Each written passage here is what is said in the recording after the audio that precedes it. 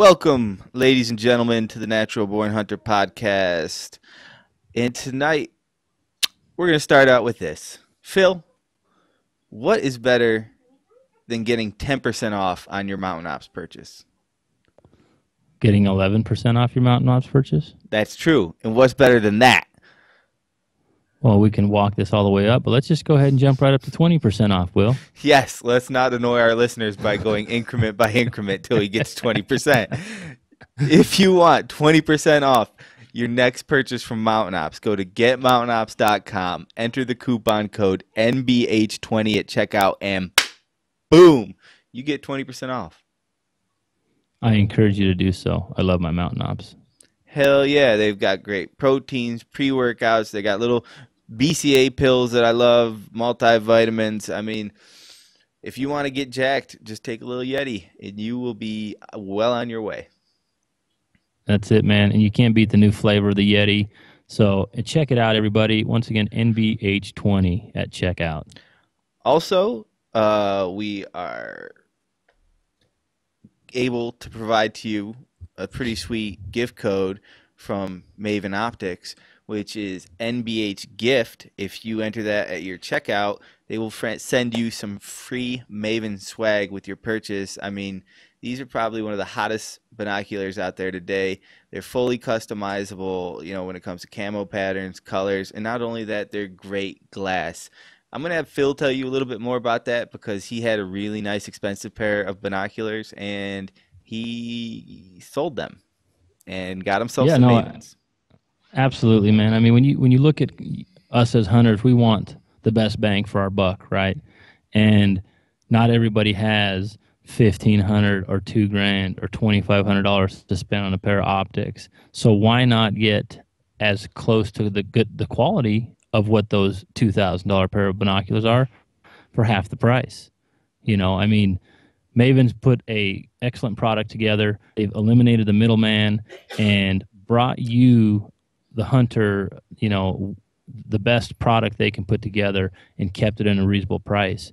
So, you know, if you don't believe us, you know, they're out here, they're finishing first or second in all kinds of awards when they're putting their binoculars out there for an independent review. They just took second in a recent review on their spotting scope. And there was over 30 entries into that review. All the big boys were in there too, ladies and gentlemen. And Maven, yes, on their new spotting scope, took second place in there. I mean, if that doesn't tell you, you know, that they're putting out top-notch quality products, you know, I don't know what is. Listen to me, it's money. Listen to Will, you know, they're giving us and our listeners the opportunity to, you know, look, if you're watching, check out this sweet hat I got on. I mean, that's a sweet hat right there I got with my binos, right? So check it out, man. They're going to kick you a free gift. I encourage you to support the companies that are really keeping the hunter in mind. That's right. So it's for Mountain Ops, NBH20 for 20% off your purchase at checkout. And for Maven, it's NBH Gift at checkout. Try them out. At mavenbuilt.com. That's right. That's right. So get on over there and try them out. And now go on and enjoy the show. Welcome, ladies and gentlemen, to the Natural Born Hunter podcast. I'm your host, Will Bradley, along with my brother in arms, the man himself, big, sexy Phil Mendoza. How's it going tonight, Phil? Man, how are you? Good, man. I'm doing really good. I'm feeling pumped. It was one of those days where I didn't think I'd have a good workout, but I went in and it went tremendously well, like far better than I thought it would. It just crushed it. Came home, my wife smiling. The little man had a good day today. They had bought some scones at a farmer's market, which I really enjoy a nice fresh scone. So, you know, cheat day comes around, or, you know, any day that ends in Y, I'm down for a scone. Yeah. And the other thing is, you know, I love hunting, you love hunting. We both love the mountains, we both love fitness. And tonight we have a guy on who also loves those things. But not only that, he's far more put together and structured than I happen to be, which I really admire. And he puts out a lot of great information, whether it's on his website, joshnordwick.com, or it's on his Mountain Fit, the Hunter Solution Facebook page, I'm always getting an update that, he's posting, he's putting out really great info. So without further ado, welcome to the show, Josh. How's it going tonight? Doing good, man. It's good to be here. How are you guys doing? Doing Doing good, good. brother. Doing good. So, did you just come in from a workout yourself? Yeah, I've been doing some like nervous system training type work. So I did that. Then I hit the steam room for a while, and then did like an ice cold shower. So I'm feeling pretty good right about now. I got natural high a little bit.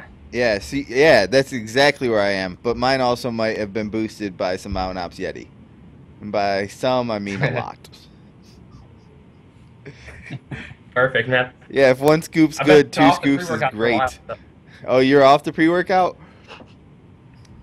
Yeah, I used to do them a lot, and now it's been years, man. I used to not be able to work out without them for a while. Yeah. So I almost needed them. Then I kind of slowed down on them, and now when I do it now, they're crazy though. They're amazing, like the best workouts ever.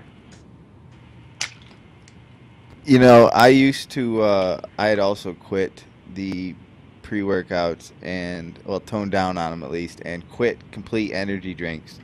And then we had our son, and now it's game on with everything. Anything to keep you awake, Yeah, right? you gotta Will? stay up somehow, man. That's right. Any port in the storm, it's like sleeping is now whatever. If you sleep, you sleep. If you don't sleep, you don't sleep. So it's just one of those things where you want to be ready to rock and roll. You gotta learn to adapt, I guess. That's true. That's true. You definitely got to be ready to adapt. Did you so you're a big fan of the cold showers? Yeah, all that. I'm getting into a lot of nervous system stuff. We can get into that later if you want to. But yeah, the cold showers are a great way to kind of introduce the stress, and then learn how to adapt to it and learn how to handle it in a way that's positive instead of negative, I guess. So let's get right into that. Let's talk about the nervous system training and all this. I'm fascinated by it. I know Ben Greenfield's a big fan of those cold showers. Why don't we go into it? Let's dig a little deeper. Let's do it. So, what are the benefits of these cold showers? Because I love hot showers. So what? Giving those up, what's it gonna benefit me? All right, so the first thing is you love hot showers, but if you're able to stick with the cold shower for 2-3 weeks in a row, they're gonna become something that you just love and have to have every morning because they'll replace caffeine. You won't need it in the morning. You'll be so motivated, so amped up. But the big thing I would say, the biggest benefit is the ability to control the autonomic nervous system. So the autonomic nervous system is the word autonomic pretty much means automatic. So it's been thought by all medical textbooks for a long time that humans don't have any ability to control it. With a lot of new research, if you get into kind of the Wim Hof, the heart rate variability training, all the new stuff's kind of saying that there's a lot of scientific proof, I guess, that we do in fact have the ability to control it. So that includes metabolism, immune system, circulatory system, your heart rate, breathing rate, all that stuff. And how does taking cold showers help control that? So a couple things, I guess, is if you do it the way that I used a breathing technique before, you're intentionally so I'm just going to start back with the autonomic nervous system. So the autonomic nervous system is broken into Hold on, I'm the going to pause parasympathetic you. branch and the sympathetic branch. One second, I'm pausing you there real quick. I think your chair is squeaking, so if you could not move around in your chair, that would be awesome. Yeah. Yeah, give me 1 second. I'll see if I can kind of screw it in so it doesn't move anymore. Can we get his video back? I don't Okay, have that's my better. video, Will. No, I don't have him either. But I thought he might have a slower connection, so it might be good not to run the video. Okay. These Montana guys, Yeah, Phil, it's been there's work- no internet in Montana. We ride horses to work, man. You need to get an extra mouse on that little wheel to start spinning it faster, so that way it kind of boosts the signal. Yeah, that'd work. I like Oh, that. man. All right, so This you is can the just best pick up. Wi-Fi. I'll unpause it, and you can just pick up right from the nervous system stuff and go. Cool. All right, so the autonomic nervous system can be broken down into the parasympathetic and the sympathetic branch. The sympathetic can be thought of as fight or flight, and the parasympathetic can be thought of as rest and digest. So anytime you get a stress response, whether it's stressed out from not sleeping, or you're doing a workout, or anytime when the cold water hits you is like one way of putting it, you're gonna get this big stress response, right? So the idea behind the cold showers is to introduce this stress. At the same time, you're using these different breathing techniques, different concentration techniques to control that stress. So it kind of gives you the ability to respond to the situation instead of reacting to it. You kind of gain control over your reaction. If that makes sense? Yeah, it does. And are you shampooing and like soaping up at this time, or is it or are you just going in there to get hit by cold water? I kind of switch it up sometimes, man. It depends. Like if I wake up in the morning and it's been like a cold night and like my core temperature is pretty low, sometimes I'll hit the hot water for a few minutes before, and then I'll kind of switch over. Sometimes I'll even like get in a hot tub before and then switch over a sauna or a steam room or something like that. And it tends you can really handle the cold then. I don't know if it gives as much of an effect. But typically I'll just hop in the cold shower. I'll do a couple rounds of breathing, like the Wim Hof breathing technique. Are you guys familiar with that? A little bit. A little bit. Not as much as I'd like to be. Okay, well, I can get in that a little bit if you guys like. Yeah, definitely, man. Cool. So Wim Hof's this dude that has pretty much learned to control his autonomic nervous system. We talked about that before. He climbed Mount Everest in a pair of shorts. No shirt, no shoes, no socks. So at first people thought he was just kind of like this freak guy that could just do these freak things. So they started testing him, and they put him through these tests, and he was able to control his immune system too. So they tested him against the cell wall of E. coli. So the thing that kind of makes your immune system act up and start having a reaction to it. Everybody else got super sick when they had it, and they injected it into him, and he just had like a minor headache for like a couple minutes, and it was gone. Wow. So after a while, they started to think it was just like this guy's just like this freak guy that can do it. So he decided he's going to train a bunch of other people to do the same thing. So we ended up training like 10 dudes to do the same thing, where they could kind of control the nervous system to a point where they didn't get like the same sickness from this E. coli bacteria. And he also trained a bunch of dudes to climb, I think it was Mount McKinley, like just like him in a pair of shorts. Like one guy was like 60-something years old with like a double heart bypass surgery recently.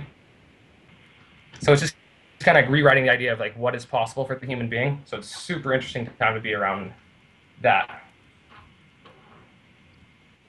And so how do you use that then? So I'll give you an example of my workout today, and I'll kind of explain why I did what I did. So I started off, I did like a warm-up, kind of a form motion warm-up, worked on, I have a little bit of like internal rotation of the shoulder, so I was working on that a bit. And then I took two exercises, like the trap bar deadlift, I took a kettlebell overhead press, and I pretty much got like to a point where it was like near like a meditation where I was just like really calm, breathing through my nose. And then all of a sudden I would kind of warm up a little bit on, so I could just, by taking deep breaths, so it'd be like,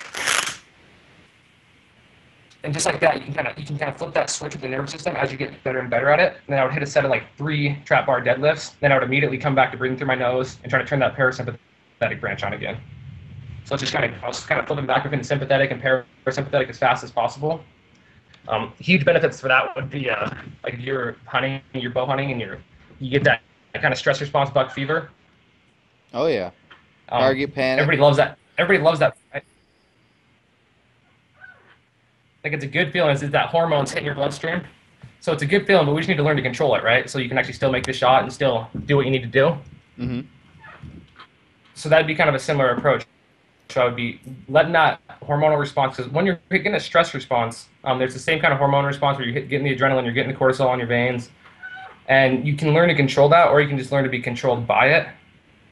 So this form of training is like learning to control it. I got So you. I did that. So it's mostly breathing then? Like if you're in the stand, would it be a lot of breathing exercises, or what else would it involve? So it's, I guess there'd be probably three pillars. Would be like concentration would be the first one. So just kind of focusing. And that's like, can be kind of trained through like meditation, just like breath, mindfulness, focusing on your breath. The second one is breathing techniques. So with this Wim Hof breathing technique, you can actually hyper-oxygenate your body. So there's a certain level of oxygen that they think you can kind of take in, and this has kind of been proven to be able to take more oxygen than that in, and you're able to kind of hold your breath for a lot longer than normal. You're able to up your metabolism. up to like 300% is what Win was able to do. Damn, I'd like that. Yeah. So, So obviously benefits would be huge. so how do you hyper oxygenate yourself? I can just demo it. I'll kind of talk through it and demo Yeah, that'd be it. great. So the idea is to take as big of a breath in as possible, and then you only want to let out what you need to.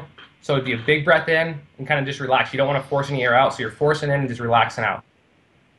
So it looks like this. So it'd be a big breath in, and then just kind of relaxing out. So you're just upping the oxygen you take in your body, and you do like that for about 30 rounds of breaths. And then you'd actually be able to hold your breath way longer afterwards. That's crazy. So you're expelling very You guys want to go ahead and give it a try? So you're expelling very little CO2. You're expelling very little oxygen. You're letting out whatever CO2 needs to come out. Okay. So the idea is that you keep as much oxygen as possible and let out all the CO2. So I do big inhale, right? How long should my exhale be? Yeah. So there should be a feeling where it becomes comfortable again. It's like I get that big inhale, and then I start letting it out, and I just relax and let it out a little bit, and then I inhale again once there's like enough air out. I guess enough would be when you should get a feeling. Let me explain this better. You should get a feeling that there's a kind of a relaxed midpoint somewhere, and you'll have to kind of do it and play with it a little bit, and you'll kind of feel where you run out of air. So it'll be like this.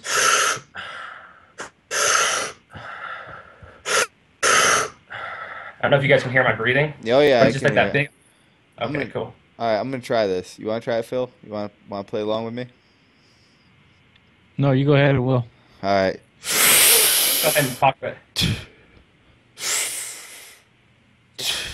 You're really just trying to relax and let that out. Big breath in. A little more out. In. And out. More in. And out. And you're thinking about letting a little bit more air come in every single breath.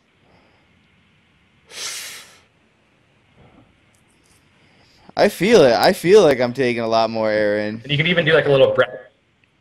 Yeah, you're going to get a little bit of like an oxygen high from it. Yeah, like I'm not like do it's it? not like I'm lightheaded, but my head feels light. You know what I mean? Like I don't feel woozy. My head just feels light. You gotta try this. Yeah, it'll Phil. continue like that. Well, I mean, isn't the body only capable of handling so much oxygen, though? Yeah. Yeah, it's definitely only capable of handling a certain amount of oxygen. They have like different tests of like what is normal. The idea is like there's only so much lung capacity, right? But when you bring that oxygen in your lungs, your heart pumps the blood through your lungs, and then the blood takes up the oxygen. So basically, you're taking more oxygen into the blood. So it's not like you're just storing all this oxygen in your lungs the whole time. It's going into your bloodstream. And it's getting just constantly trying to get the muscles, the blood, the deep stuff, like the further capillary, just more oxygenated. It's an interesting concept that there's a lot of research being done on it right now, I guess. Yeah, I mean, I remember watching some of the videos of Wim Hof, and I know he's been on a couple other podcasts that I've seen, and yeah, I mean, there's something to it, right? The thing where he taps into trying to, identify other issues within his body. That's where I'm kind of. How come more people can't do that, I guess, and maybe they just haven't practiced it properly or they don't know exactly how to do it. But I'm of the opinion there's not a lot out there that hasn't been tried or hasn't been tested or hasn't been done. So where is it that this guy is, uncracked this secret? And I'm just playing devil's advocate here because I think some of the stuff that he's done is awesome, and I agree with a lot of the cold showers or that type of ice baths or whatever it is. I definitely think there's benefits there. But I'm just curious now, well, how come more people aren't really from the medical field really?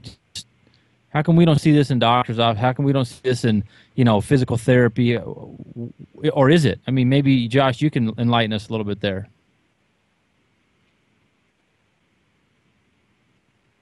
Yeah, it's just the fact that it's so new. So for the longest time, for hundreds of years, like all the medical textbooks have said that the autonomic nervous system is completely automatic and we don't have any control over it. So everybody kind of assumed that that was a truth. It was like just a long held truth, like maybe the Earth being flat or 1,000 years ago. People commonly thought that the Earth was flat, so nobody kind of challenged that view. But now, like this was like kind of Wim Hof. That's the big thing is like the exposure of cold, kind of meditation, concentration techniques, and breathing techniques. Those three things kind of working together are the big deal, I guess. And there's been like an old treatment for depression used to be cold baths. Like 100 years ago, when people had depression, cold baths was a common treatment. So these things have kind of been used, but just not to the point that they're being used now. I think it's more of a lack of understanding. So everything's new now. So all the research is being done now. And I guess, yeah, so the new medical textbooks are pretty much agreeing that this is completely possible.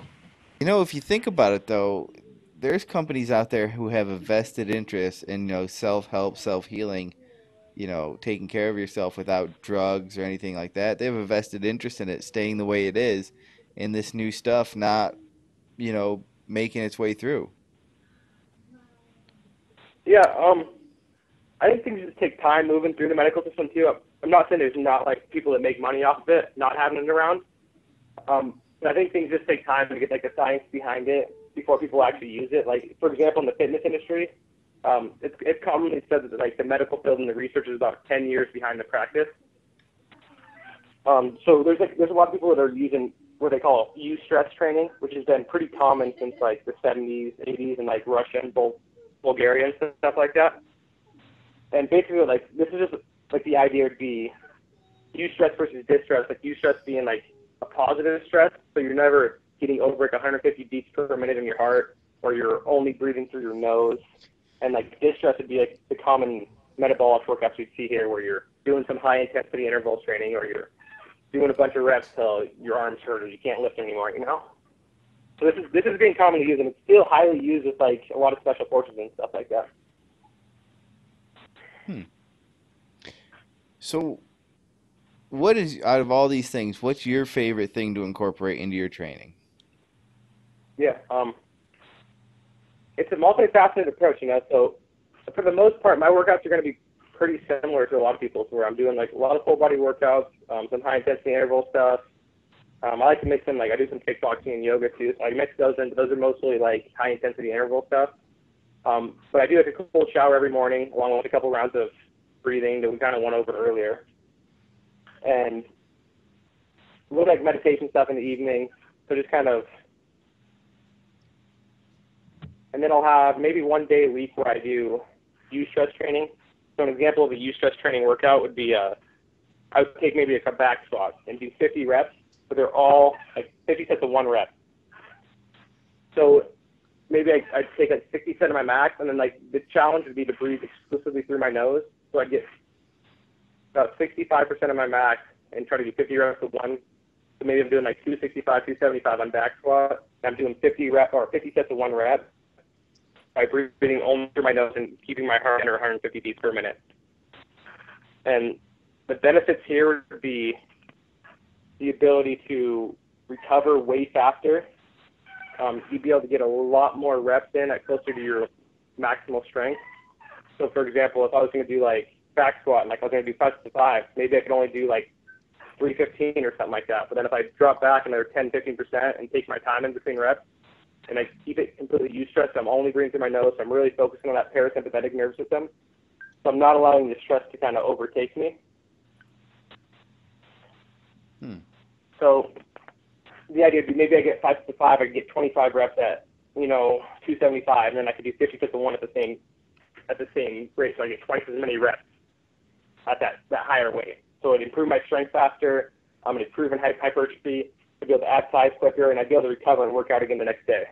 I could hit stress on a back squat one day and go hit legs again the next day. So I don't want to change the topic too quickly here, Will, because I think that I'm just let's back up a little bit, because we're getting kind of in depth with a specific training. Tell us more. So from start to finish, you got into becoming a trainer, but why focus on the hunting athlete or the hunters? What was your thought process, reasoning, or how did you get from athletics or school or really focusing on the hunter for training? Because that seems like that's what you try to cater to mostly. Am I wrong there? No, you're correct. It's a really good question. So it's kind of an interesting story, actually. So for the longest time, like ever since I was little, my dad always had like a weight set, a power rack, and he'd always be downstairs lifting, doing his thing, and he's always a bow hunter as well. So my whole life I was around both of those things. And then, like, as far back as I can remember, my dad always had this back pain. And like he'd always he'd not be able to go to work, or he'd just work through the pain or whatever it was. And over time, it kept getting worse and worse. And he's always busting ass. He's always working hard. And eventually, it reached the point where, like, one day in bed, like 4 or 5, maybe I don't know how many years ago, 4 years ago now, but he just kind of rolled over awkwardly in bed, and he slipped a disc in his upper back. So he went to some physical therapist. He went to some chiropractors, some surgeons, and the solution that he got was that he's going to have to get surgery. And at the same point, I've been working as a personal trainer, so I kind of had a good feel for the corrective exercise way of doing things, which was still relatively new and not a lot of people knew about it at that point. It was being done in some physical therapist place, but a lot more rare in gyms. But anyway, so he had this rounded upper back, which is known as kyphosis, and the rounding kind of forced the disc to come out. So the idea was just to kind of fix the muscular imbalances, and it would fix his posture, and he would reduce pain. He'd be able to do everything he wanted to get the disc to go back in. So we worked at that for a few months. Just fixed his back. Ever since then, I've been training him, and it's been a few years now, and he's like stronger than me now. Has like perfect posture, no back pain, and he's kind of just crushing it. And I also had an uncle who was in a similar situation where he's having back pain, and he was like, as a hunter as well. And the more I paid attention to it, the more I realized that, like, there was a lot of focus on quantity for fitness for hunters. Like, can you walk to the top of the mountain, or can you not? Was kind of the question. Can you pack that out, or can you not? But there wasn't real focus on movement quality. So the qualitative approach is what I kind of wanted to bring in. So bringing in like functional movement screens, different self-assessments, so you can kind of check your own posture, and having like corrective exercises that'll fix that problem, so that you feel good when you're doing all your workouts too. It's not just something you have to kind of gut out and finish. Just kind of fix it from the qualitative respect, and with a lot of hunters at the gym doing just kind of people that I really like to work with, something that I have a lot in common with.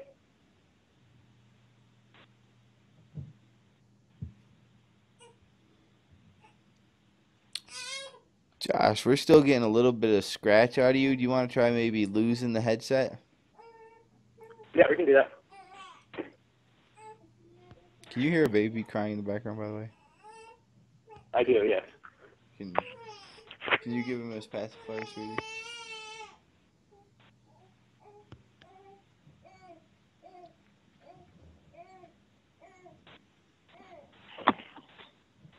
There we go.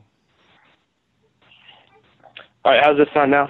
Better, way better. That's nice. Okay, perfect. So did you get that last story, or should I kind of retell Let's retell it, and I'll edit it back. Okay, cool. Hopefully we're good to go now. Actually, you sound louder too, so that's probably better. Yeah. Perfect. All right, and go. All right, so how I got into working with hunters, fitness for hunters, was basically through my dad. As far back as I can remember, my dad's been super into fitness, always lifting, just kind of always trying to get a little bit stronger, always doing like squats, bench, whatever else it was, all the big compound lifts, other than like deadlift, because he thought deadlift would hurt his back because he always had back pain. And over time, he just kind of got, the back pain continued to get worse and worse, and he was always working out, always hitting the weights, like always doing what you're supposed to do, you know, or what people think they're supposed to do. And he just wasn't getting the results he should have gotten. His posture was just getting worse, and his back pain was just getting worse. So at this time, I was kind of working as a personal trainer. I found like a really good gym to work at, where we were super in depth with like corrective exercise, movement screens, assessments, stuff like that. So I was working there, and I had a guy teaching me how to do all that stuff, and I was kind of learning it and using it on my own clients. And I ended up just kind of taking my dad on and working with his upper back. He had some kyphosis, like some upper back rounding. So over time, we worked on that. So we loosened up his pecs, we loosened up the front of his chest, his lats, all that stuff, while kind of strengthening the scapular stabilizer, so the rhomboids, lower scap, stuff like that. And he just got his posture improved. The disc problem wasn't giving him any pain anymore. He's getting way stronger. So we started working on a lot more strength workouts. And fast forward a few years, and now he's like stronger than me, crushing all his workouts. His posture is like better than mine, like really, really good. And he doesn't have any back pain. And about 6-9 months ago, I started to notice this was really common with a lot of other hunters as well. My uncle, for example, is having similar back problems. He's been a hunter his whole life, kind of been into fitness a little bit as well. But there was just always this huge focus on quantity from the fitness realm, and there wasn't much of a focus on quality. And I think that's the biggest thing that I'm trying to change, is just focusing on the quality of movement. So making sure the movements are done right, and then loading them, and then getting strong, and then getting conditioned. So one of my favorite quotes is by Gray Cook. It's like, you don't load dysfunction. So it's fixing the movement patterns first, and then you load them, or else you're just kind of going to ingrain it as dysfunction. So I worked with some hunters at the gym I was working at for a while too, and then I just kind of decided that I was going to take it online, and I wrote a book about it, and I just had great turnout. People have been getting fantastic results and just loving it. So then, is your training? You still doing a lot of actual clients where you're located at, as well as online, or is the book kind of just a training guide, and then you just do your clients where you live? Yes. So up until about last winter, it was all in person. I didn't do anything online. And then I took a little bit of a leave so I could kind of write the book. It takes a lot of time to write the book. I developed an app for training and nutrition. Recorded exercises, all the video demos, and just kind of set up like a whole comprehensive coaching program. So I'm taking some time away from the gym right now, and I'll probably get back into that within the next 6 months or so. So it's kind of all focusing online and training people remotely. Because with this approach, you kind of get a lot more, 168 hours a week. You can kind of help people. So you can help through the nutrition, you can help with the sleep schedule, you can help with the stress, you can help with the training, instead of just having them a few hours a week. Because as a personal trainer, when you have somebody a few hours a week, there's only so much change you can really make. You don't really have any control over anything else than when you have them there. There's no way to really regulate it, so it's kind of like a problem I was trying to fix. So that when I do go back to in-person training, I can just bring all these apps, this nutrition. I'm building a nutrition curriculum right now too, so all this stuff that'll kind of carry over with both. So then, when you're talking with people that are coming to you for online consultations or training or advice, are you seeing that it's more? Is there any rhyme or reason to what part of the country you're seeing people, or is it just kind of scattered? I mean, I'm just curious. I guess the reason I ask is a lot of hunters that the mountains are this mystical creature to come hunt the West, and it's the draw of that type of hunt, to where people that are coming from the Midwest or the East, they know it's going to be a more challenging hunt. Are they those people seeking you more, or is it people in your backyard that are looking for you? I've had a couple clients from Montana. I've had clients I had a couple clients right now from New Zealand. I'd say the majority of my clients are from Washington, Oregon, Northern California. For the most part, that's where the majority of them come from. But honestly, when the book came out, it was bought pretty much all over the country. People on the East Coast, people in the Midwest. Probably a lot less in the Midwest and kind of South, but mostly West Coast, Rocky Mountains area, and for some reason New Zealand's pretty popular as well. A lot of hunting over there too, I guess. Yeah, it's always interesting to see what part of if there's any rhyme or reason to it. Because I mean, us Western hunters that go hunt, they go east to hunt. I don't do anything different myself, in preparation. But guys that come west, or girls, I mean, nothing against women hunters, but that sometimes there's always a, am I really doing it right? Am I going to be prepared? The uncertainty if they haven't come out to hunt out west. Yeah, definitely. And I've heard from a lot of guide services as well. It's a big problem that people will come out for, a week-long elk hunt and they can't hike, let alone put a heavy pack on their back and hike around. So it's the fitness is a pretty big struggle with people that are coming from somewhere outside of the Rocky Mountains. Somewhere they're not in the elevation, they're not used to the hiking in like rough terrain or hiking steep terrain, and they end up with like a lot of knee pain, a lot of back pain. Pain's a huge thing. It kind of keeps people from enjoying their hunts that they pay a lot of money for, I guess. And so it's a big thing to be able to improve that. So then I guess I've got another question too for you then. As far as your opinion, being based in the West, being a hunter, is there, and I think I know the answer to this, but I'm just curious to your take on it. There's guys that really focus on hitting the weights. There's guys that really focus on running trails, and people that do everything between, CrossFit or what have you. What does your programming look like? Is it a blend of everything? Is it very specific to the body type of the person, or for optimal preparation for a Western style hunter? Where do you focus most of your attention when you're training somebody?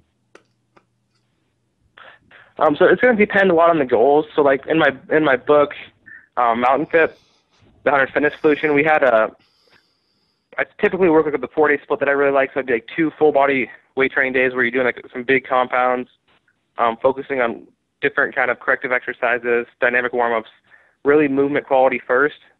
So then there'd be like 2 full body weight days per week, 1 day where you're doing like kind of the CrossFit style where you're doing like more so high intensity intervals and some core work.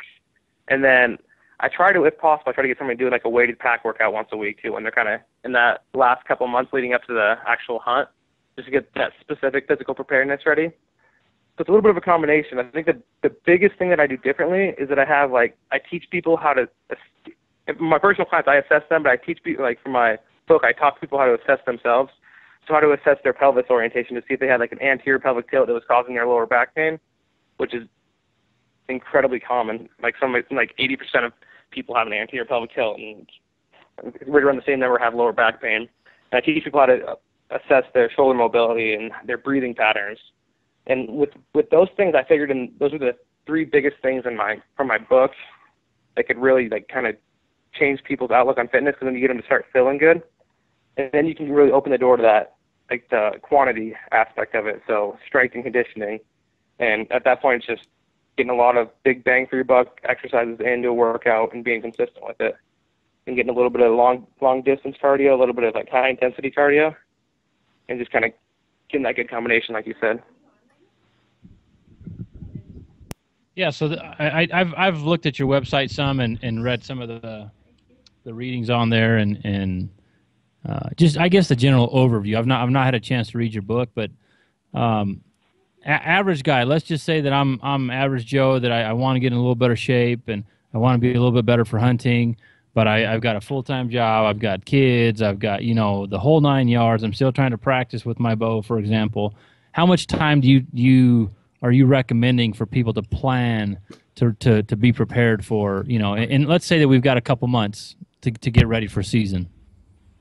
Yeah, man. It obviously depends on where you're at when you start and like how much weight you need to lose and what kind of hunt you're going to do. But for the most part, let's just say you're a guy who needs to lose 10 pounds or 10 to 15 pounds or something like that. You're a little overweight. You're not in great shape.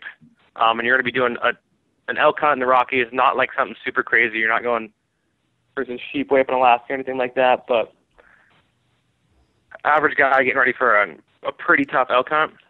I don't think you really need more than 3-4 hours a week. You could do it in 4 hours a week, and it's one of those things where there's kind of like a diminishing returns on how many hours you put in.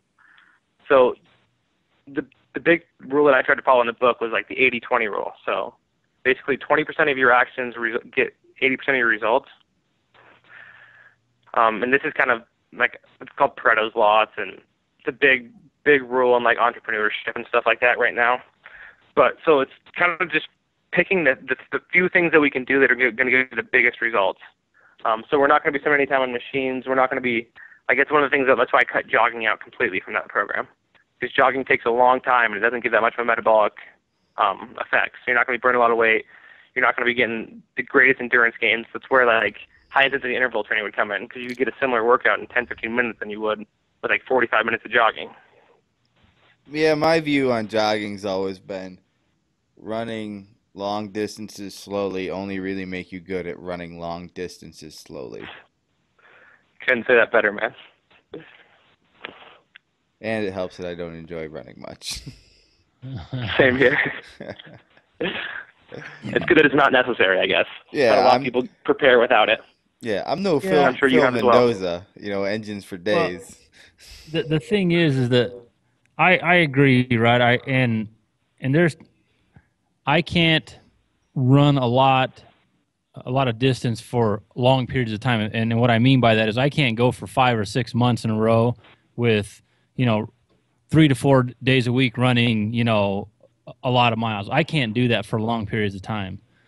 But the one thing I will say is when I have made it a point to really focus on that side of training, there's a lot of suck that goes involved with that, right? It's boring, it's tedious, it sucks, but when you come out on the back end of that, from the gains that you get from a mental side of things, a mental toughness point of view, I think are worth it in many cases. I agree with you. If you're on a time crunch, yeah, it's probably you're not going to get the bang for your buck. But if you've got a little bit more time, or you want to really make it a point, I can't discount the value of just getting out myself. And I'm not, I was many moons ago, like 15, 16 years ago, certified as a personal trainer, and I did it for a year. But out of college, I'm so far disconnected from current and new and modern training methods and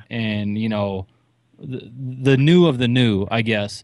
But I can tell you that just from a standpoint of developing mental toughness and sometimes those long pack outs with meat and hiking out of a place that just really sucks, that's when I think you can draw from some of those some of those type of workouts that like you said, they're only, some of those are really only good for one thing, but actually it's probably more like two things, because from building your mental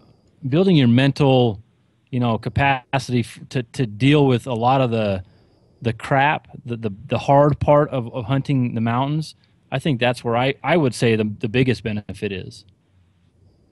Yeah. There's that week. Yeah, absolutely. I think There's that week I spent running 6 to 10 miles, or that month I spent running every 6 days a week. I was running 6 to 10 miles a day, and I don't really think it upped my fitness ability for the amount of time I spent doing it. But I'll tell you what, as far as mental toughness go and feeling like I could run any distance, by the end of the month, it was like 10 miles. I don't give it. That doesn't faze me one bit, Yeah. That's what I'm saying. I agree with that. But it only made me better physically at running long distances slowly, What do you do for the mental side of training with your programming, Josh? Do you add any of that into it, or you just kind of hope that the programming and the workouts that you've done will in turn develop some of that with your clients? Yeah, so mental toughness is obviously, it's a huge part of hunting. That's one of the, it's a huge component, and that's kind of like when I was getting into the nervous system stuff. I don't think I explained that well enough. It's going to kind of lead us back to that, but I think jogging is a good way to build mental toughness, but at the same time, it's taking a lot of time to do it. So we're still in that time thing, and we're doing this repetitive range of motion that's not really good for your body at all, especially if you're not moving really well already. If you don't have a good movement quality, you can't do a full squat, good technique, your knees aren't working right, your pelvis isn't right, your shoulders aren't right, at that point, then you're sacrificing the function of your body for a little bit of gains in mental toughness, which is something that some people are willing to do, and it can work for some people. I have several other ways of training mental toughness. For example, getting in a cold shower right when you wake up in the morning is definitely not the easiest thing to do. So that in and of itself is going to build a lot of mental toughness. But I think I kind of have a theory on mental toughness and what it really is. I think it's the ability to absorb a stress and not let it dictate your actions in response to it. Does that make sense to you guys? Oh, I agree. Oh, and even specifying making decisions, right? Like you say, your actions can be physically, but in the moment of truth, it might be in a hunting situation, like you said, in a high pressure hunting situation. So the decisions you're going to make before you even move could relate to just that. So yeah, I agree. I think it's a great definition. It is Cool. because it's not just about how long you can sit comfortably in the pain cave, right, in a workout, but also relates to that if you're freezing in a deer stand or you're thinking, man, I need to move somewhere else. It's that mental toughness to believe in everything you've set up to do. Yeah. So I guess the definition, like, that's a huge thing about it, because everybody talks about mental toughness when it comes to hunting and fitness, but there's never like a whole lot of like, this is what mental toughness is. And I think if we can define it, then we can talk about how we can train it. Yeah, you have to be able to define it. Yeah, absolutely. So I would say, like, my definition is, you get this stress, regardless of what it is, your body's going to handle all this stress the same way. You're going to get this hormonal response. And once you have this hormonal response, it's going to make you want to panic. It's going to make you want to quit. It's going to make you want to stop. How can you, instead of reacting in that way, by just whatever you feel like doing, how can you take in that stress and then adjust at the mental level to have a different outcome, to make a different action, to respond instead of to react? And that's the thing, it's you become what you constantly do, right? If you constantly sit on the couch and eat nothing but potato chips and pies, your body's going to reflect that. Your mind's going to reflect that. If you are working out like crazy through the pain, through this, dealing with a bunch of stress, handling it, that's what your body's going to reflect. Yeah, and so now that we have like the mental toughness definition, so like, how would I train it? It goes back to that, we kind of talked about the autonomic nervous system and the parasympathetic versus sympathetic branch. So when you're getting that stress, what's happening is this hormonal response comes in your body. It's saying activate fight or flight system. So you want to fight or you want to flight. Sorry, my dog just ran into my room. But so you're in this fight or flight response, right? And now it's calming your nerves, controlling yourself to the point where you can get back maybe into that eustress where it's a good stress, where you're not in the distress, like, I don't know what to do, I can't handle this. So it's learning how to get to that point when you get that stress response and how to handle it in the most efficient way to keep going. And that's where the nervous system stuff comes in. That's why I do that completely. So the cold showers, the breathing techniques, the meditation techniques, the kind of jumping back in from like explosive movements into kind of relaxing as quick as possible, learning how to control the response to the cold shower. Because when you have freezing water in your face, and it's like kind of, I can turn the water down all the way, which is real cold over here in Montana. You can have it hitting you in the face, and you can just kind of sit there and focus on your breathing or focus on your heart rate. That's the point where you're at a point of mental toughness where there's not a lot of things that can affect your decision making there. Yeah, I had actually a couple of weeks ago, right before Train to Hunt, my hot water heater in the house went out, and I spent about 4 days taking cold showers, and once I finally got the thing fixed, I was kind of enjoying the cold showers a little bit. It was like, and I had played around with hot, cold type shower treatment stuff before, but I never really, it wasn't like every day for an 8 to 10 minute shower. It was just, some hot, some cold for periodization. And then I'd, get out of the shower, but having to just suck it up and deal with it. Like I said, by the end of that, by the time I got it fixed, I was like, yeah, I think I might still just keep doing the cold shower thing now and then, because like I said, it's almost like your body, it's funny how your body sometimes craves certain things, or it wants certain things. And I felt like it enjoyed that, or it benefited from that. Phil, you sandbagging son of a bitch. That's how you won Train to Hunt Colorado, huh? It was divine intervention. Somebody kind of magically jacked up my hot water heater, and it worked out for the best. Jeez, Perfect. People.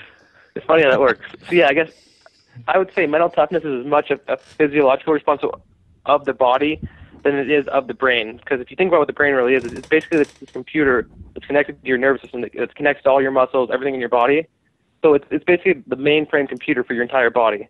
So if you can learn to handle the stress in your body, if you can handle the stress happening to your body, it's going to improve your mental strength. And if you can get better from the mental side of things, it's going to improve your ability to handle the stress to your body as well. So you can approach it from both points, whether you're just trying to improve like mentally and kind of physically, I guess you'd say. So getting used to breathing is the example I'd use. So if you can maintain your breath, if you don't have to panic breathe and start like huffing and chest breathing, which is a sign of the sympathetic response, if you can take a big stress, if you can take cold water and still deep breathe in through your nose, into your belly, and breathe out your mouth, if you can control your breath, you can control mental response to anything. And that's a pretty firm belief that I hold.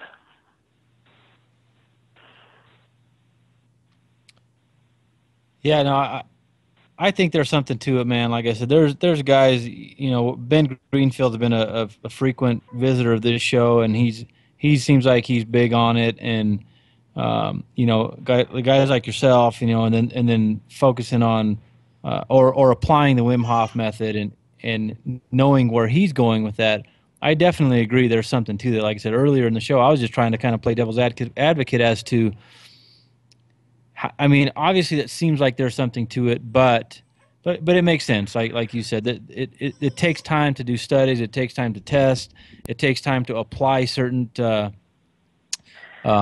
you know, reasoning, I should say, as to why something works or how it works with some person, and make sure they're just not an anomaly, and start to study it and learn it. So hopefully. You're right. Maybe it's 3 years, 5 years down the road that you go into a doctor's office and they're telling you to strip down and get in a cold shower and work on breathing techniques. You know, who knows? Yeah. And I mean, I think the placebo effect already kind of demonstrates the power of the brain to kind of heal the body. And people can take a sugar pill, and if they think it's going to cure them, their brain will do the rest and cure them. You know, that's been demonstrated over and over again. I agree. I know I've met some people, or I've known some people, friends, family, and that kind of stuff, that it seems like today's day and age, everything comes easy. Everybody wants it fast. Nobody has to suffer for anything, and people start to get weak in a lot of ways with just life. Yeah. And instead of saying, you know what, this is hard, it sucks. I've got to work through it. I've got to figure out a way, and mentally you just start getting yourself in the right mindset to overcome a hurdle, and that's the biggest part of the obstacle, is just getting your mind right to say that you can get over it, not just dealing with the easy way out of sitting back on the couch and eating another bag of potato chips. Yeah, that ability to kind of handle that adversity and overcome it. I think that's the huge point to all growth, especially when you get like the philosophical side of it, is like the ability to take adversity in any situation, something that you thought was a bad situation, and either learn from it or turning it into a good situation, something that you can learn from. It's a great book called The Obstacle is the Way by Ryan Holiday. It's completely about that. Yeah, it seems like everybody read the book that says everybody needs to get a medal and slap each other on the butt, and nobody needs to be real or tell the truth anymore. It just sugarcoat everything. Everybody can get by, and we can all sing Kumbaya and whatever. And it seems like I said, it just seems like our society is turning into a bunch of pansies. I mean, that's what it seems like. I think we're accepting less. Trophies and such. Yeah, we're accepting less. We're accepting lower standards now. Like the whole, and this might get me in some trouble, but every body, no matter your size, it's a healthy body. It's a beautiful body. It's like, bullshit. No, it's not. No, it's not. You're fucking 2 seconds away from diabetes, and when you walk, you jiggle like the fucking Kool-Aid man. Like, it's not good. I don't know how to tell you, other than, do you want to live a long, healthy life where you're not a burden on your kids or whoever, right? Well, and that's exactly it. It's okay when somebody says, oh, yeah, you don't have to worry. You look great. You're beautiful as you are, if you want to live till you're 50. If you want to potentially live till you're 70, 80 plus, then you better fix something and change your lifestyle and figured it out, because, you know, I don't know, with as much knowledge and technology and everything that we have now, you know, assuming you don't have an accident or something doesn't happen, that, you know, get struck by lightning, get hit by a car, assuming that you make it past the percentages there, and you just live your life, and the length of your life is directly going to correlate based off how you take care of your body and how you live your life, with, you know, from a physical and mental and everything standpoint. There's no reason why people shouldn't live till they're in their 90s, you know, a lot more now. There's just so much more that's been studied. There's so much more that's been that can be applied. I mean, for crying out loud, they're starting to, you know, take your cells and recreate, you know, the tissue for your, you know, a meniscus. I mean, you can take your own cells and they can make that crap in a lab, you know, if you got knee problems. As much stuff has been learned and studied. Like I said, the only excuse is you. If there's an excuse, it's because you want to be lazy and you're accepting being lazy. Let me put this question to you. Would you rather live to 80, right, and you're living a full, healthy, mobile, independent life, right? You're active, you're doing all this stuff, right? You know, you're healthy. Or would you rather live to like 95, but from the age of like 60 on, you're on a lot of medications, you're not that mobile, you know, you're in a wheelchair in a home or whatever, but you're living longer. No, it's got to be quality of life, man. It's got to be quality of life. Yeah, that's the answer there. I think it's because we talk a lot about quantity and like living longer, but there's a very, very direct correlation to your fitness levels, your body's ability to function and perform, and just like have a high quality of life based on being in shape, being active, eating properly, just your energy levels, the way you're going to feel on a day-to-day basis, regardless, even if you live to the same exact age, you know, there's a huge difference in just on how you're going to feel from a day-to-day basis. I think the big thing that leads to it is, like, if you look at like our society as a whole, it's like we're moving more and more towards efficiency, and that's all technology is, right? It's just like we're moving towards efficiency. Like it used to be, if the three of us wanted to go talk, we had to meet up and go talk somewhere. That's a way bigger challenge. Now we can all just hop on Skype or hop on the phone and we can talk, which is great. It gives us a lot of opportunities as well, but it also just makes things easier. And we have cars that make it easier to get around. We can drive. We don't have to walk. So all these things that the human body is kind of designed to do, it's not doing anymore, right? And we have to actively seek these challenges instead of them just being there in our environment that we have to overcome. Right. And you know, I saw today, I think it was CrossFit Facebook posted in like the CrossFit Journal or something. They shared this video, and it was a dude, he's like 72 years old, and he's coaching what he's calling, I think it's like their longevity class at a CrossFit box where everyone's like 55 years or older. They have like a guy who's like 92 or 93 in there. And I mean, they're not doing these full-blown CrossFit workouts, but they're in there doing workouts scaled to their abilities, and they're pushing themselves, and they're getting stronger and more mobile and all this. And now that I've started coaching, it's like, man, I really want to get one of these classes in our box because I want people to be able to live longer, healthier, and independent lives on their terms. Absolutely, man. That's a huge motivational thing. It's like as long as like workouts can be scaled for anybody, man. It's like anybody who's still alive can work out in some way or some fashion. You know, even if you're sitting, like if you're 80 years old and you're sitting down on a chair and then standing up, or on one step and slowly trying to control your way down as you step down. There's always something you can do, and like just doing anything, burning any kind of energy is going to improve your quality of life. You're going to be a more energetic person. You're going to enjoy your life better. Kind of speaking to that, then now, so let's talk to the hunting community that's potentially in their upper 40s, 50s, or even 60s, right? That they're starting to have second thoughts. They're starting to, man, I don't know how much longer I can do this, or you know, Josh, give me a couple. Let's squash a couple misconceptions potentially, or give a couple tips that you might say, hey, if you just start with this, then it'll help you potentially from a longevity standpoint or a mobility standpoint.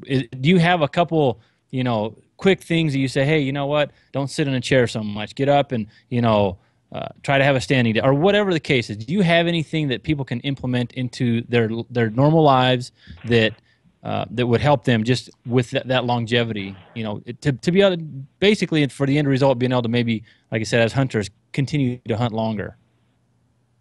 Yeah, absolutely, man. So I'd say we can start with nutrition here too. So like the first thing, like one big thing is like eat slower. Because it takes about 20 minutes for your satiety mechanism to kick in from the signal from the gut to the brain that you're full. So you can eat a shit ton of food in 20 minutes, man. So if you're sitting there and you're munching down a bunch of food, I'm a pro. Yeah.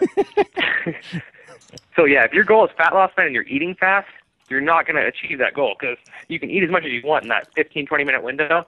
So an idea would be like, you want one thing, put your fork down and take a breath between each bite.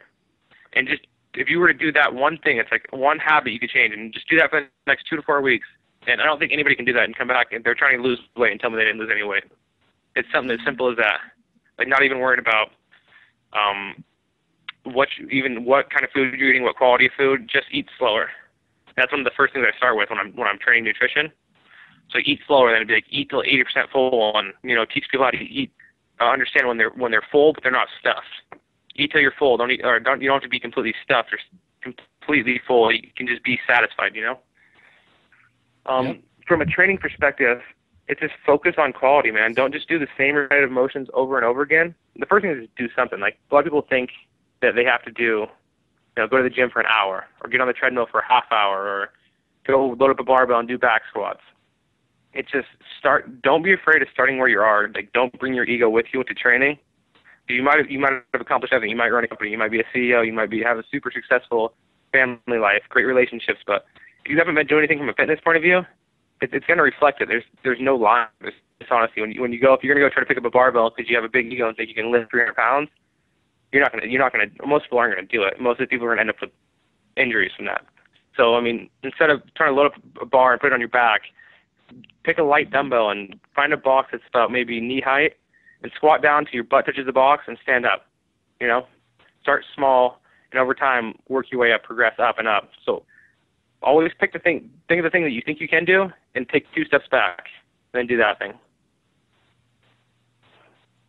Yeah, like you said, most people, especially if they haven't been working out for a while, I used to do this when I was, 10, 15 years younger. They try to start with that and get hurt, and then there they are sitting on the sidelines again. Yeah, absolutely. So just start light, start small. Make 10 minutes to exercise. Do some bodyweight squats with a couple other small things. Do some bodyweight squats, some jumping jacks, and just do that for 5 minutes a day. If you're not doing anything now, start somewhere. And go for a walk. Something as simple as that. If you're going for a walk every evening, your fitness level, and you don't do any kind of fitness at this point, going for a walk is going to dramatically improve your health, your fitness, your preparedness to even be in the mountains to keep hunting.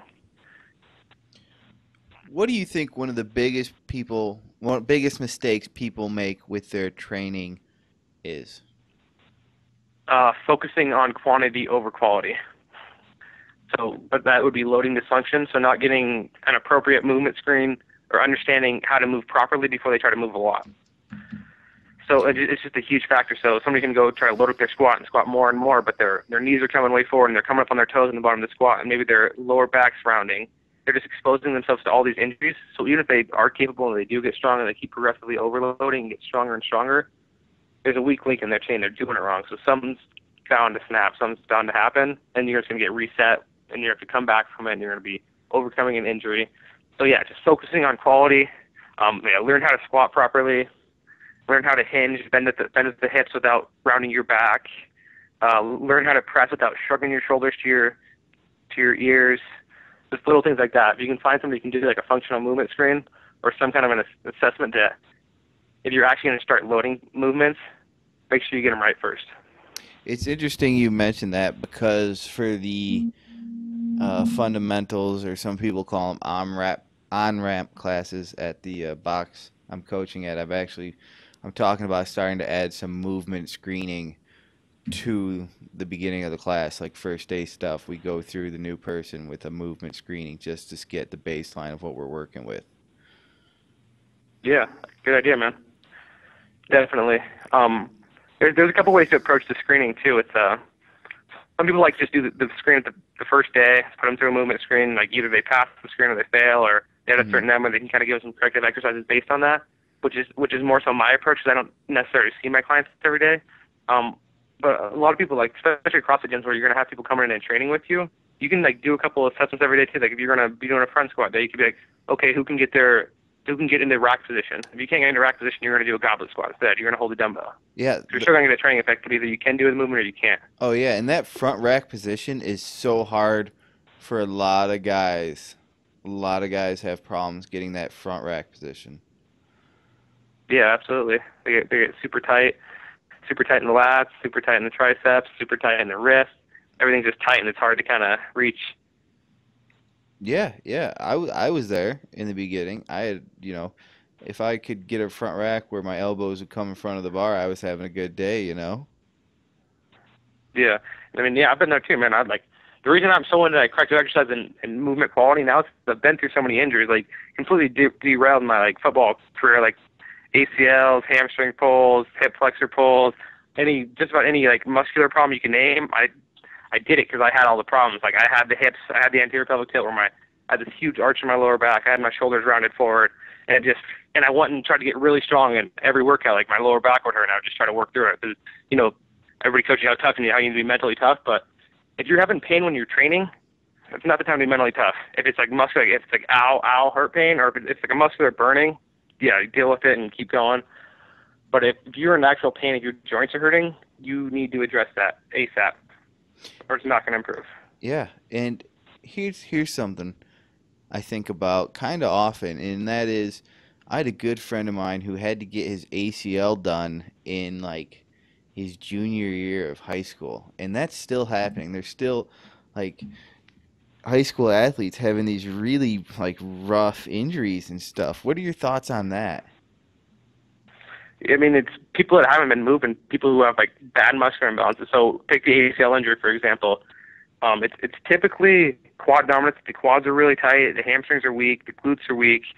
So to kind of protect the knee, it's when you can create torque at the hip using the glute. So the glute. So if you can kind of externally rotate, you're almost imagine screwing your foot into the ground, you can create a lot of torque at the hip, and this can protect your knee, and you're not going to have any ACL injuries. But as soon as you lose that glute activation, that knee gets wobbly, you lose stability, and you try to put a lot of force through it, and the ACL just goes like that.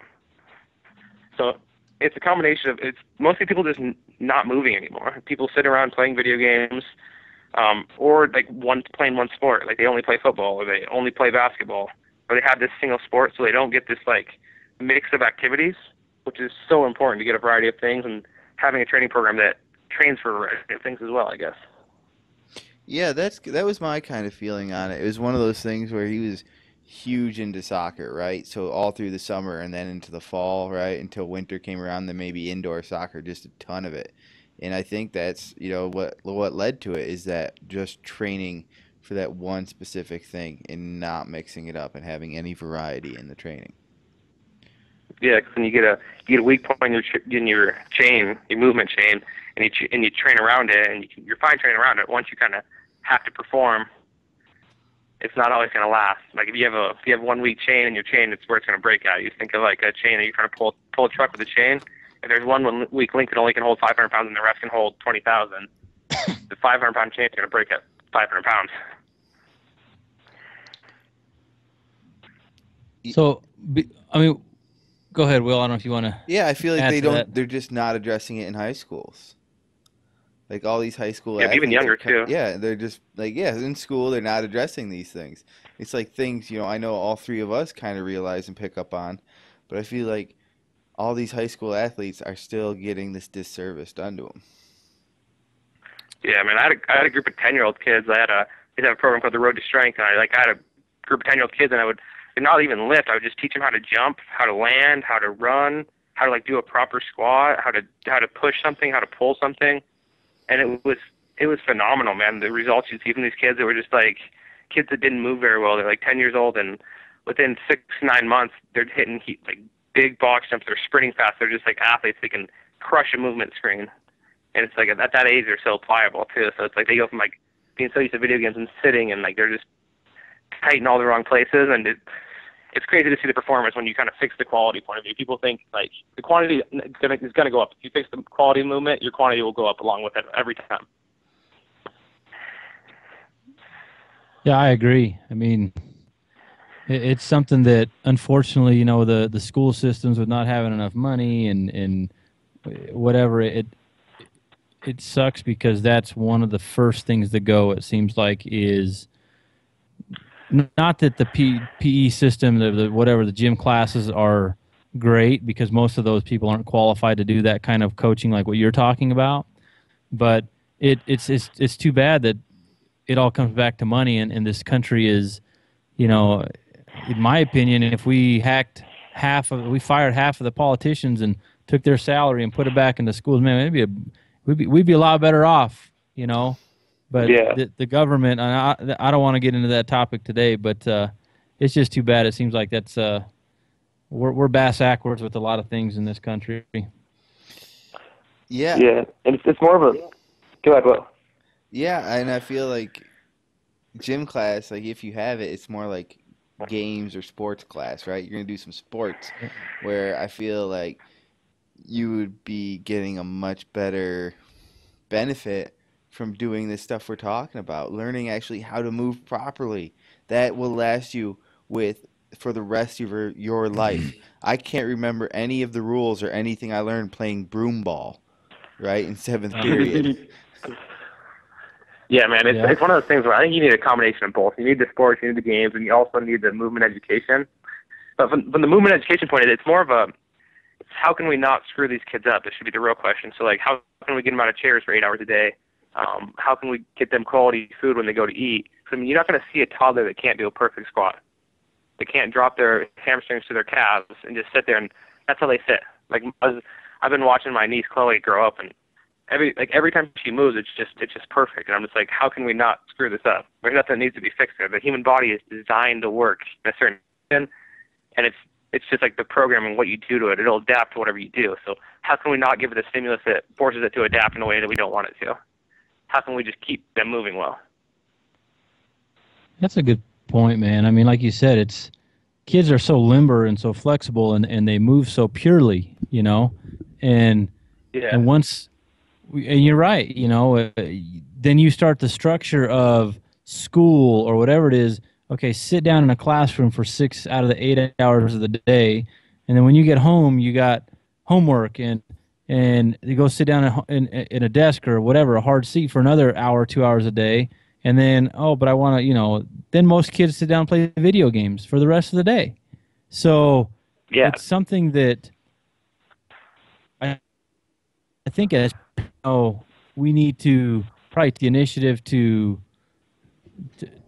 push our kids to focus on some of these things, and that's a great point, man. Like I said, I've got a 2-year-old and a 6-year-old, and my 6-year-old will run me into the ground every day, and a lot of times I'm like, I've got work to do, or I can't, or and I need to probably be doing a better job of let's go outside and play basketball, or, you know, let's go downstairs and let's go over some movement stuff, because he loves to work out.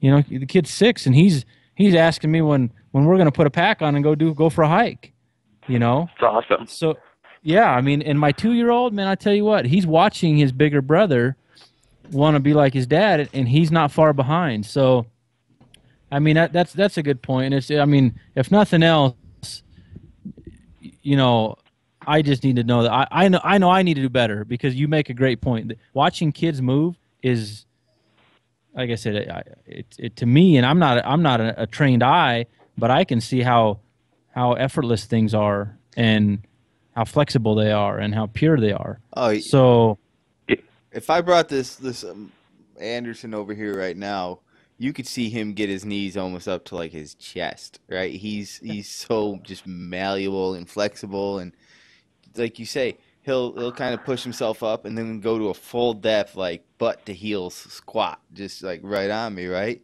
And it's about not losing that flexibility and mobility. They're born with it. They're born moving like you guys are talking about with those really great movements, right? But it's that singular sport training and never going back to any of this stuff that kind of ruins them. Yeah, and then it brings up two points that I want to kind of share, I guess. The first is I'm sure there's a ton of people listening to this like, kids move great. We should have more gym classes. We should have more recess. But it's like, what are you actually going to do about it? So the advice I give is vote with your wallet. Bring your kids to a school that's going to have more movement, or bring them to a gymnastics class, or bring them to a martial arts class. Spend your money in that place, because where the money goes, that's where the economy grows in that area.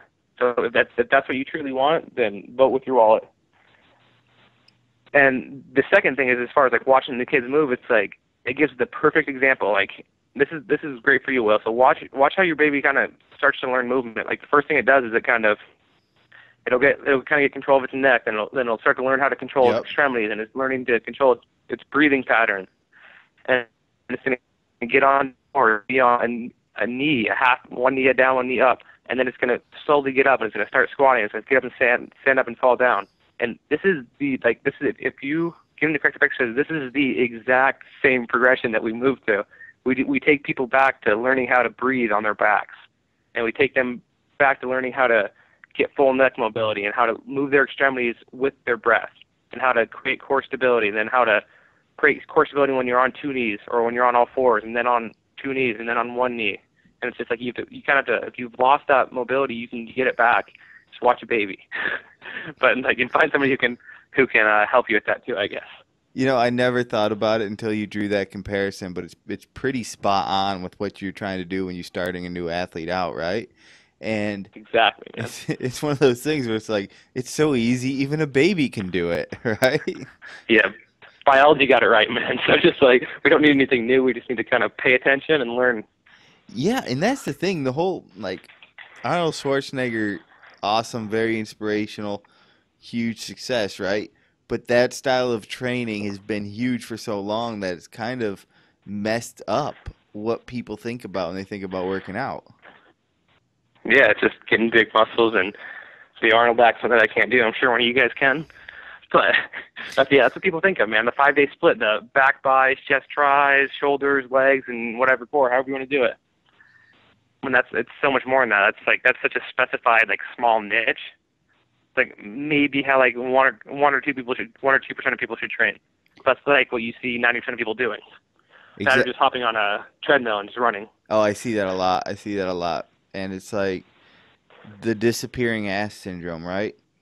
Next time you're out in public, start looking at people, right? Start looking at them and see who no longer has a butt, right? Because they're not squatting, they're not working it out. It's just disappeared from them. Yep, exactly. And those are the people that are at risk for the ACL injuries too. Yeah. The glutes, man. The two things, the two biggest things, if you can teach somebody to use their diaphragm and their breathing and to activate their glutes, you'd be shocked at what people can start doing, and how their physique will come around, how much better they're going to look, how much better they'll perform. The knee or the back pain, low back pain always goes away. Knee pain will go away. Those two things: get the glutes working, get the diaphragm working. Yeah, you want that squat booty. Hell yeah! So you can get up on Instagram with those tight pants on. Yeah. That's why I wear those tights.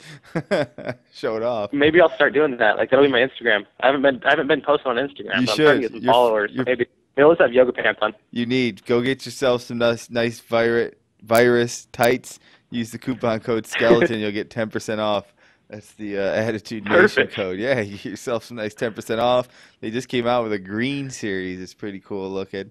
Yeah, people love the tights. Nice squat booty and some tights. You'll be huge. Learn to twerk a little bit. Yeah, that's what I use Phil for. Instagram famous in no time. Yeah, that's what I'm using Phil for. Is that they call him Big Sexy for a reason. Yeah. I'm prostituting him out on our social media as much as possible. Whatever can you follow, man. Let's not go there. And so I've only got one more question here, Josh, that I wanted to ask you your opinion on.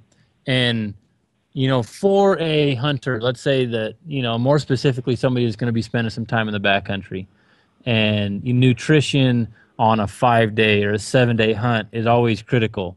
But it seems like the popularity in the high fat, no carb type diet, that whether it's the ketosis diet or whatever you call it, right? What's your thoughts on that for backcountry style hunting nutrition? Yeah, it's a good question, man. I think there's a lot of things to consider there. It's like, how long is your trip? How much weight can you take? The big thing about fat too is you can get a lot of energy. Like, for each gram of fat, there's 9 calories. Versus for a gram of carbs, you get 4. For a gram of protein, you get 4. So for each gram and a gram of fat, you're getting twice the energy. So if weight's a big thing, like fat is great to bring. Like, have stuff that you can stack on that's fat. Remind me of the question one more time. I just kind of lost it for a second. Yeah, no, it's just that the seems like the rise in popularity and awareness of that high fat diet, and like you said, exactly where you started with there, with you can carry a lot more calories and less weight with that type of a diet. But if you're not, I guess, you can't just all of a sudden say, okay, I've been eating normal grains and breads and whatever, vegetables and meats, and then all of a sudden for hunting I'm just going to go over to this type of diet, because you're probably going to be a hurting unit if you don't take any anything. But if you've prepped your body and you've transitioned your lifestyle into that type of high fat diet, there's a lot of benefits. But I mean, tell me more from a physical standpoint, from your opinion on that type of high fat diet. Is it really, do you feel it's beneficial, or is it just a fad? Is there not enough studies out there yet? What's your thoughts? I think the biggest thing with the high fat diet is like people are losing a lot of weight. People think like, oh, fat. It's been flip flop. Like in the 80s, it was it used to be eat high fat, and it was like, oh no, fat's terrible, eat high carb. And now carbs are terrible, so eat high fat again. So it's just this like kind of I guess a little bit of hype and kind of a trend. But I think that's obviously good for you. Carbs are good for you. The thing about the high fat diet is the brain primarily works on glucose, which is what carbs are broken down into in the bloodstream. So the brain wants to work on glucose, and for you to get to, that's why the ketosis works, is ketones. The brain can also work on ketones, which can be made from fat. It takes a few days. So like if you were eating a bunch of carbs and you started doing the backward and you're going to have fat, like you said, you're going to be a hurting unit. You're going to have absolutely no energy. You're probably going to feel pretty sick. It's not a good idea. Don't go from from eating a bunch of carbs to no carbs. But I mean, it definitely has some merit too. Like there's a lot of stuff on I don't know if you've ever heard of metabolic typing.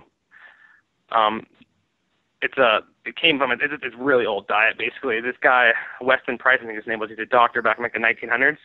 But basically he traveled the world and like found that people who've been eating the same type of foods for a long time were generally way healthier than people that are like taking on the Western civilization where they're kind of introducing a bunch of new foods. And the idea behind it is people who like lived in more so northern climates, colder climates, did better on a high fat, high protein diet, and people who live closer to the equator where there's lots of fruits and vegetables do better on a high carb diet. And I mean, everybody needs protein. That's the one thing we can kind of say is like everybody needs a good amount of protein for optimal performance. But I think for the most part, yeah, if your ancestry comes from northern climates, a high fat diet's a good idea, but not like you don't have to go into ketosis and only eat fats unless that's something you want to do. But I think the big thing with only eating fats or only eating carbs is that it cuts out so many foods that makes it so you can't eat them. So like if you can't eat fat or if you can't eat carbs, you just cut out all kinds of grains, so you're going to naturally eat way less total amount of food, and that's where that weight loss comes from. It's kind of a balance between the calories you take into the body and the calories you burn up. So it all comes down to energy balance, you could say. And you either got to increase your metabolism or decrease the amount of energy you take in. Yeah, I don't know, man. I've been seeing a lot of people, like you said, do that, and a lot of people do shed weight, and it makes sense now. Like you said, it's a different approach all around to your nutrition. And Will, you go about diet with counting your macros and stuff, right? Is that how you kind of? Yeah. Is that what you try to follow? Yeah, that's one of my favorite ways because I find it easier, and that's the thing. people might like paleo, they might like the ketogenic diets, they might like just kind of, macros. It's sometimes what I think best fits your lifestyle, right? Or what you're naturally good at is usually the best diet to follow. But I Yeah. did do the whole ketogenic thing, and Ben kind of walked me through it almost about like 10 months ago, 12, 11 months ago or so, when I did that strongman competition. I had to cut from like in the like 21 or something to like 207, right? And so Yeah. leading out to that, like 6 weeks or so, it was like a crash course in ketogenic dieting, and man, it worked great. I felt like, well, I had to dehydrate a bunch like the last day too, but other than that, man, I was feeling really good. And after like I got rehydrated, I was feeling strong. So there's definitely something to it, and it makes me think like, man, that means because of our ancestry, we'd be on like two different styles of diets, right? Which is kind of cool to think about. Yeah, everybody's metabolism is different. Like what macros are going to work best for you aren't necessarily going to work best for someone else. As far as like keep things, if we're going to work with macros, what I would kind of suggest is if you're naturally a bigger guy, if you tend to pack on a lot of fat, like it's called an endomorph, you're going to be better off cutting the carbs a little bit lower and going up a little bit more with the fat. And if you're kind of in the middle, what they call a mesomorph, where you're naturally a little bit more muscular, you might put on a few pounds of fat, but once you hit the gym, you pack on a lot of muscle easy. You're going to probably do pretty good in kind of what they call like the zone diet, where you're getting like 1/3 of your calories from carbs, 1/3 from protein, 1/3 from fat. And if you're naturally like a skinny guy, like where you excel in running, and you're just naturally skinny, and you're always kind of thumping, you're always like heart's beating fast, those guys do really well on like lots of carbs. Yeah. The way I typically do it when I'm coaching, go ahead. No, yeah, go ahead. Yeah, I was just agreeing with you there. Okay, cool. So the way I do it when I'm coaching is I use what's called a habit-based coaching, and this is really back to like change psychology. So this would be obviously if I was training one of you guys, where you guys like serious, like get after, I'm going to crush, train, hunt, I'm going to win the competition. I wouldn't be using habit-based coaching, but like for the most part, for the guy I talked about earlier, it was like I just want to get better shape so I can feel better, so I can enjoy hunting, I can just do what I love, and I can continue to do it into an old age. We just kind of start. I have them track their diet for 3 days, and I'll just pick one thing at a time, and we'll work on it for 2 weeks, and we'll add another thing. So, for example, we might, like one of my clients right now is like he has a bunch of problems when he's trying to cut weight. So all we did was he wasn't drinking very much water. He's drinking a bunch of soda. He's drinking a bunch of energy drinks. So we just cut those out and we added water. And that's all we're going to work on for the next 2 weeks. And then almost without a doubt, he'll lose a few pounds in those 2 weeks, and then we'll work on the next thing. So it's always one thing at a time. That's the way I kind of like to do it. And I have I'm partnering with a company called Precision Nutrition, who's like the biggest online nutrition company. I know about Precision Nutrition, yeah. Yeah, so I'm kind of partnering with them, and I'm like their whole like lean eating coaching program. I'm gonna be using that as like the nutrition aspect for some of my clients. So I have the whole like year-long curriculum, all the habits, everything like that, and like how to personalize it for each individual person. And I mean, their results are out of this world. Like just over a year, and like the big thing that's like different between them and other people is not that they get to get the results quickest, is that they maintain them. Like if you go through it this way, because you're learning new habits that you can maintain for your entire life. You're learning why nutrition, like why protein is good for you, how much you should eat. You're learning why you need to eat vegetables, what happens when you're deficient in vegetables, how much you should eat, how to measure them, how to use your palms to measure a serving of protein, how to use your palms to measure a serving of vegetables. What is like it? One serving of protein is about the size of your... Yeah, it's like your palm is the protein, your hand is the carbs, and your thumb is the fat. Is that what it is? Yeah, pretty close. The palm is typically 1 serving of protein. For guys, you kind of start with like 2 servings, and girls will start with 1 typically. Your fist is normally vegetables. Same thing, 2 for guys, 1 for girls. A cupped handful is normally carbs, so it's either some kind of like a grain or a fruit a lot of the time. Or I don't know. I could feel a lot in that hand, Josh. Have that thing overflowing. Yeah, it's a good idea, a good reference point for people to kind of start with, and they can make the adjustments on what works for them there. It's tailoring your diet. It's been super. I've actually used that a few times, and it's super helpful. Yeah, and you start to just know it. Like you use it for a few weeks, maybe a month, and you're like, oh, I know what that looks like now. So it's not like you look at this plate and like, is this healthy? You're like, okay, I need more protein. So then you go to the restaurant, you're like, well, can I get double protein and double vegetables and half the carbs? And all of a sudden you took this meal that wasn't that healthy, and now it's a pretty healthy meal. Right? And it's a lot like judging yardage, right? You can walk up, look at it, and know. Like the numbers start coming to you. Yeah, exactly. This is actually my first year archery hunt. So like that's like me. I'm like a beginner. I would look. I'd be. I'm a little bit because I played a lot of football, so I kind of know it a little bit. But like you guys would be like way better at that than me. But like as I do it more and more, I'm gonna start to kind of get it, and I'm not gonna really need to use a rangefinder in close distances or anything like that. Right. Exactly. Exactly. Well, it's about that time where I have to get home to that baby. So, that being said, if you want to check out Josh, head on over to joshnordwick.com, or you can find his Mountain Fit, the Hunter's Solution. Is it the Hunter's Solution to training, or is it just the Hunter's Solution? It's the Hunter's Fitness Solution. The Hunter's Fitness So Solution. Mountain Fit. Yeah, Mountain Fit, the Hunter's Fitness Solution. It's a group on Facebook. And there's usually a tip on there at least every day or so. Yeah, I That's try what to it do seems like a tip a day, a couple motivational posts a week, a couple articles a week. Just kind of keep everything you'll need for fitness in there. And if you're like Phil and I, and unlike Josh, and you're a fan of the pre-workouts, where can you go, Phil? You can go to Mountain Ops at getmountaiноps.com. That's right. That's exactly where you can go. So if you want to try some out, Josh, feel free to go get yourself 20% off by using the coupon code MBH20 at checkout, and that'll get you 20% off your Mountain Ops purchase. Also, if you Perfect. and if you like great optics, great binoculars, Josh, which you may, you can get yourself a free gift if you want a pair of Mavens.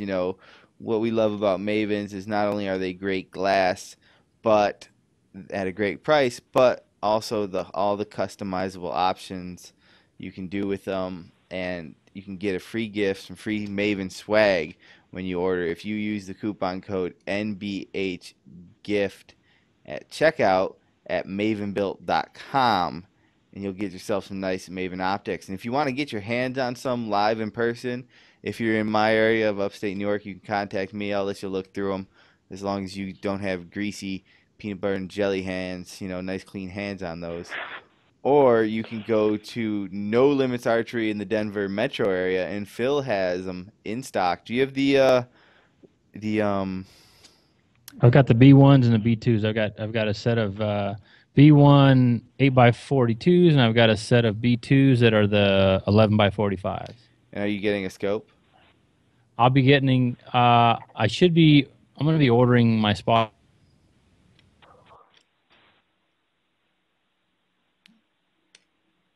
Did you lose him, Josh? Yeah, I think he just got cut off there. Yeah. Yeah. Phil, can you hear us? We lost you.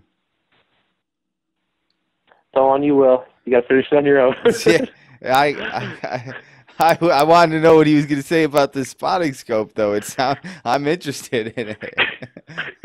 Phil, I think that cut off the worst point. I know Phil's leaving us hanging. This will be a cliffhanger ending. If you want to know about this spotting scope, you're either going to have to A, call Phil, B, hit him up on Facebook, or C, get your ass down to No Limits Archery in the Denver metro area. Oh, hold on. I've got a text here from Phil. Don't worry. You don't have to do any of that. End of July, Phil's going to have that spotting scope in possession at No Limits Archery, so you can head on over and check that out. I hope he pimped it out on colors. I hope it's not some lame, just generic thing. Probably will be. Damn, Phil. Oh, it is. He's shaking his head, yes. Oh, well, if you want something, I expected something sexy out of Big Sexy, but if you want to get yourself something sexy, or maybe something, for your wife or domestic partner, whatever you got going on, you can head on over there. Phil's laughing at that when he like that. You can go head on over to mavenbuilt.com and, go through all the camo and color options and do it up right, like I would do it, and order it up and use that coupon code NBHGIFT at checkout. Also, don't forget, subscribe to our iTunes, like us, give us a review. It helps us a bunch, and we really appreciate it. Or subscribe on YouTube. And I love seeing your comments when you write on YouTube. It's a lot of fun. Head to naturalbornhunter.com. Check us out on Facebook and Instagram. Also, you can look for Josh Nordwick's Instagram to soon be featuring him in some very tight tights. Yep. All right, Twerking ladies. all day. What's that? That's what I'll be twerking the whole time. There we go. All twerk videos. That's how you get big, baby. All right. This has been the Natural Born Hunter podcast. Wake up, chase your dreams, repeat.